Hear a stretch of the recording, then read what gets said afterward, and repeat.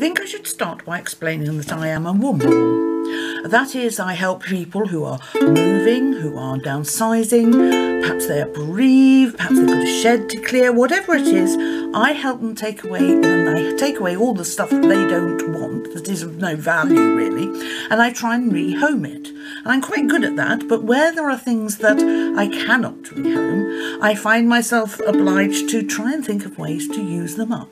So that's what you're seeing here. It's a collection of wombled bricks, wood, paint, old stone ornaments. I've even got scrap metal. I've got Donna's old fireplace. Basically what I do is I take trash and I turn it into what only I could consider to be treasure. So there you go.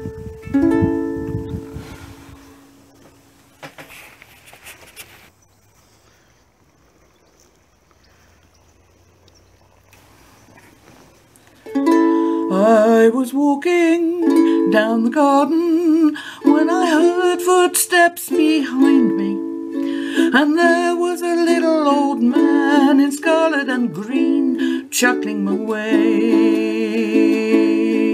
Well, we trotted back to his house and we sat beside the telly, with his tiny hands on his tummy, chuckling away, chuckling all day.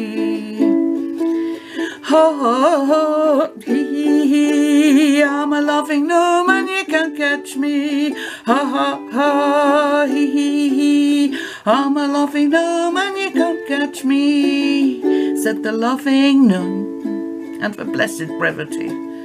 Ha ha ha, hee hee hee, I'm a laughing gnome and you can't catch me. Ha ha ha, hee hee hee, I'm a laughing gnome and you can't catch me.